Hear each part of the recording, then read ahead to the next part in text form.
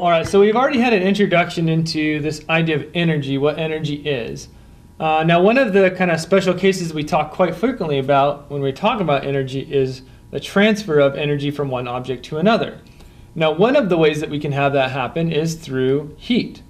Okay, so if we go back, we remember heat, we hopefully can define this as the transfer of kinetic energy from something that's hotter, right, has a higher average kinetic energy, to something that's colder, has a lower average kinetic energy. So that's a heat transfer there. Now we want to be able to measure this. We want to actually be able to quantify how much heat is transferred. Now we can't just simply take a heat measurement instrument and stick it into something and say how much heat is transferred. We need to actually have something that we can measure. Well, something that we can measure when we talk about heat being transferred is temperature. Okay, so let's go ahead and say we have two objects here. Okay, so we have something that's hot, something that's cold, right? We're just looking at relative terms. So we can say, well, initially they're separate from each other, so they would start at hot temperature, this would start at a cold temperature. Okay, that's something we can measure. We can measure temperature. Okay, well, after some time, okay, they are going to reach what we call thermal equilibrium. Okay, thermal equilibrium, just a special way of saying they end up at the same temperature. So now we see, okay, well, we have our two objects, one that was cold and one was hot. Now they end up at the same temperature.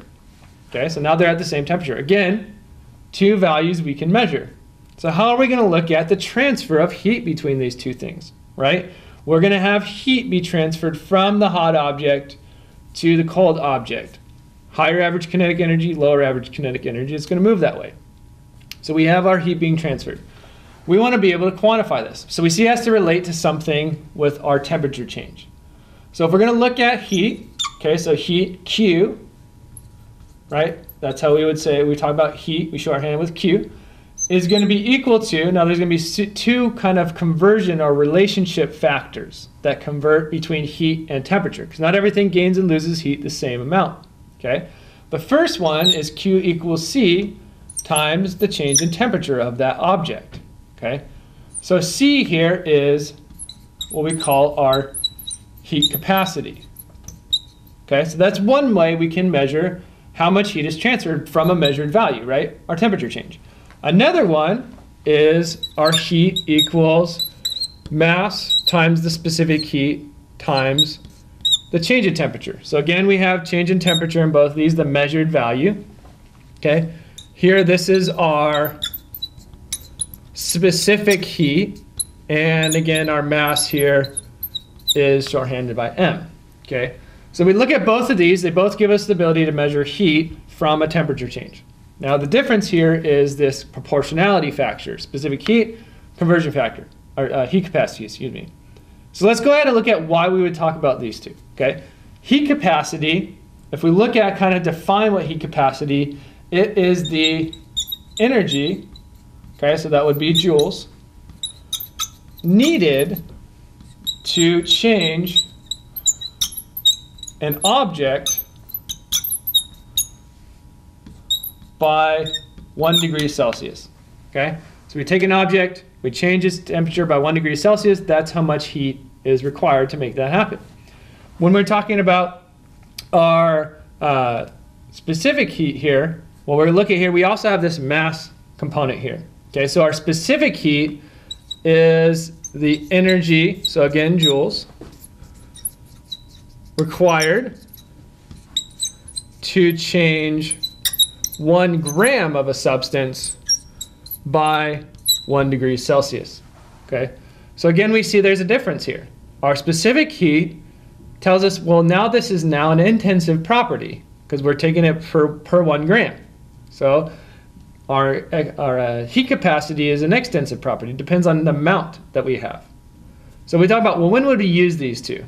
Well, we would use our heat capacity versus our specific heat.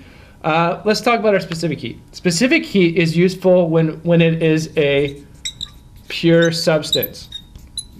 Okay?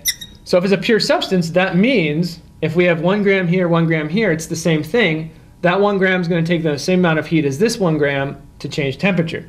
Okay? So this is really useful if we have a pure substance.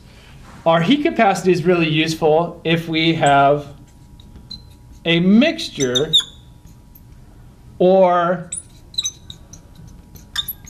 multiple components to it.